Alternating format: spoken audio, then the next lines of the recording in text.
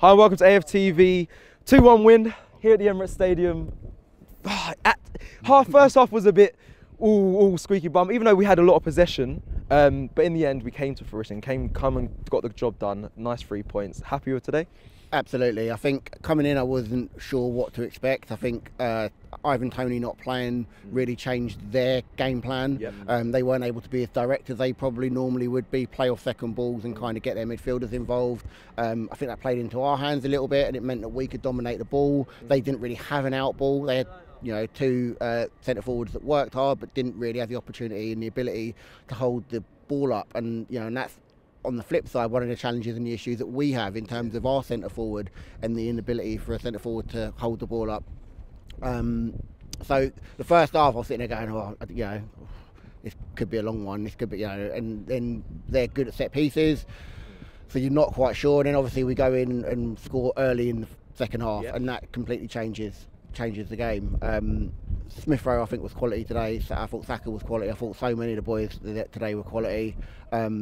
It's hard to really draw negatives. You look at Lacazette and look at that. The challenge for me in the situation with Lacazette is that he doesn't have the ability to play against two centre halves and hold the ball up, which means that he drops deeper into the midfield to give him the space and the time to be able to play off. So if you look at the goal that we scored, I mean, it comes from him. He's dropped deep, he's picked the ball up, he's turned, he's played, he's received. So for me, I think I think we are going to be heavily reliant, and we're going to have to accept the fact that we are not going to get goals from Lacazette for the next 3 months, and that means that we are going to have to get them from Martinelli, from Saka, from Smith Rowe. So do you keep him in the side then? Yeah. Do you keep him in the side? You keep Lacazette in the side. So you say we need goals from other people, but you have to have Lacazette in the side for that to work? For me, you do, because I don't know if the other players that we've got that can play in the centre forward position are good enough to do what he does. And I think sometimes, unfortunately, we're going to have to understand, Arteta's got a really specific characteristic and profile that he wants from that centre forward, and he doesn't have it in the other players. Martinelli, I'm sure, will go on and be a very good centre forward moving forward, but at his age now, with his experience, that isn't him. He doesn't have the ability to go and engage and do those physical battles in the same way. And like I said, Brentford came here today, and without Ivan Toney, they just weren't the same sort of side. And I'm not saying that you have to have the most glamorous centre forward in the world, and everyone wants that, but actually sometimes you have to say, right, actually what I need is a centre forward that the ball can pin to his chest, and he can then start to bring players, start to bring other players into the game. Lacazette does that, but he does it from a much deeper position because he can't deal with the physicality against 2 6'3" centre halves. So you're going to have to understand that Saka, Smith Rowe, Martinelli, Pepe, when he gets involved, Ødegaard, are going to have to chip in with our goals, and it's a massive 2 or 3 months for those players. But I know a lot of people are saying drop Lacazette. For me, he has to play because of what he brings to it. But we have to understand that what you're now asking is of those 4 or 5 players, 1 or 2 of them have got to step up every single game. And if they don't step up every single game, then it's going to be a long 90 minutes. Okay. Does Emile Smith Rowe keep his shirt for you next week, or do you bring Martinelli in? Or does Martinelli now have to wait his turn like Emile Smith Rowe did? No. So for me, Martinelli's back in. Okay. Who'd you drop? Smith Rowe. I think Smith Rowe goes. Don't get me wrong. He was absolutely excellent today. He's our top scorer.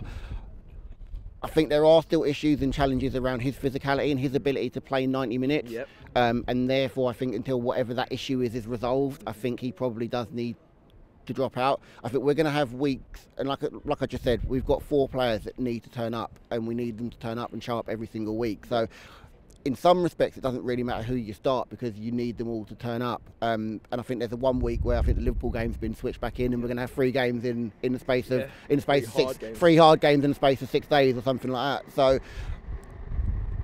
for me, Smith Rowe drops back out, but that's no discredit to him. That's almost a credit to Martinelli and how well Martinelli's done over the past few months. And I think we get goals from all of them. And I think I'm confident that we can get the goals from them, because I don't think we'll get the goals from Eddie or from Lacazette.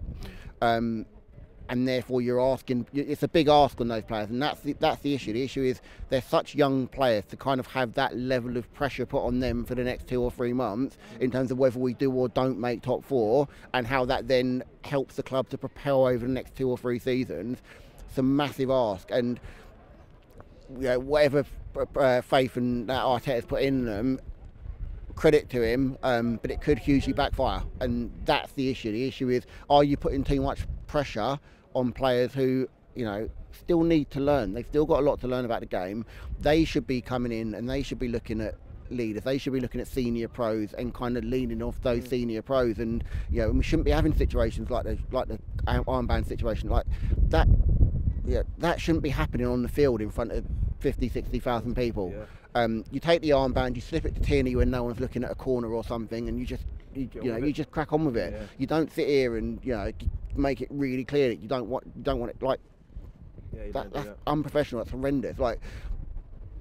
As a fan, I'm watching that going, I don't know what. I think I've just seen something, but I'm not sure. It was bizarre. I literally didn't even believe, because it looked like Lacazette was trying to get his attention when he was coming off, and he was giving it the old. He was giving it all of that, and then Nketiah's literally gone up to him, and he's gone no, and I'm like, it's a weird one.